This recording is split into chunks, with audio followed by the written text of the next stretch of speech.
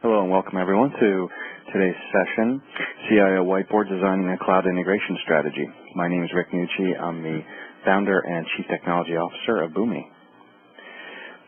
Today I'm going to focus on a couple of areas around starting with Boomi and who we are and what we do and what my focus is, and then sort of talk about a little bit of the evolution of integration, talk about integration specifically in cloud and SaaS ecosystem, and then talk about sort of our experiences in working with CIOs who are presently designing an integration strategy for their SaaS and cloud applications.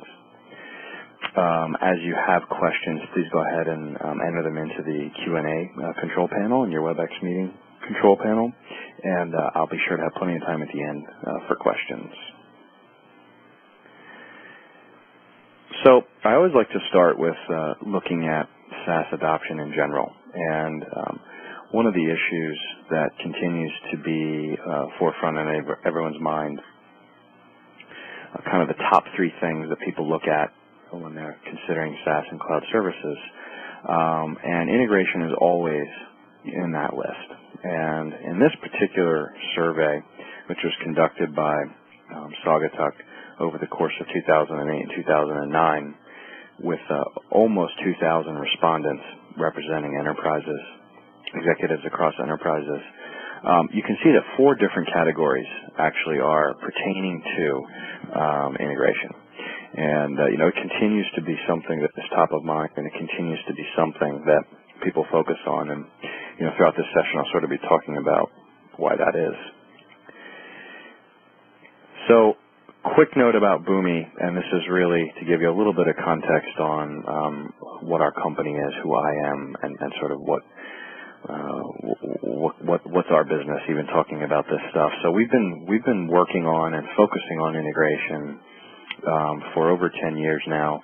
We launched the first pure cloud integration platform in January of 2008, and we focus specifically on integration as it pertains to the SaaS and cloud ecosystem, both working with the partner community, such as SaaS ISVs, cloud service providers, as well as systems integrators that have a focus in SaaS and cloud. So this is our exclusive focus. This is a problem domain that we look at exclusively in our company, and we spend a ton of our time engaged with ISVs, understanding what objections get raised by their end customers.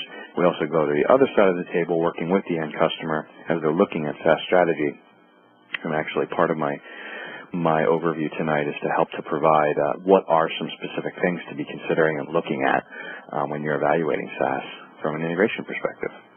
Our focus, again, is to provide as much connectivity as we can across the SaaS ecosystem and enable the connectivity between those apps and on-premise applications residing behind the firewall, so how to connect those different things together.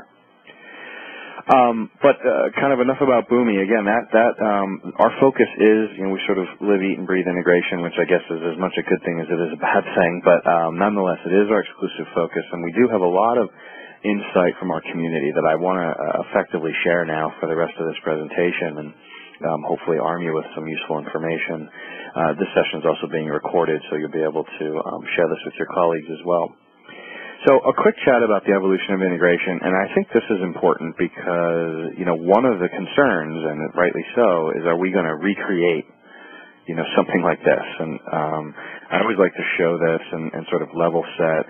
This is sort of what was going on in the late 90s and early 2000s, and these are the types of environments where SAP or a suite or ERP type solution would go in and have a very strong value prop, because they'd be able to reduce, minimize, eliminate a lot of what became known as application integration spaghetti, where for various reasons that we'll talk about, you would have a massively complex series of things to make all your systems work together. And that massively complex series of things, generally known as middleware, would really force your IT landscape environment to be very rigid and inflexible, and would really put you in a situation where you'd be locked into the version of software that you had, because in order to upgrade it, you'd have to rip out and redo a lot of this stuff. So, we got a lot smarter moving into the 2000s, and service-oriented architectures became popular and became kind of the de facto standard in how systems are architected. And this blends very, very directly into a lot of modern architectures employed by multi-tenant SaaS applications, as an example. And SOA kind of got a bad name because what a lot of vendors did was tried to put